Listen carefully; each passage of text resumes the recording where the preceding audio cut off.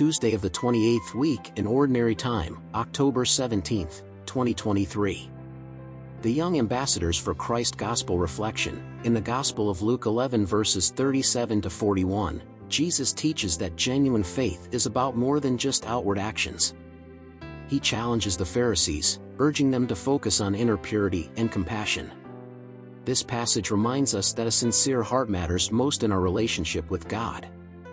It's a call for authenticity in our faith, emphasizing love and kindness over religious formalities. Christ is the only answer, always and forever. Be a blessing to others today. God bless.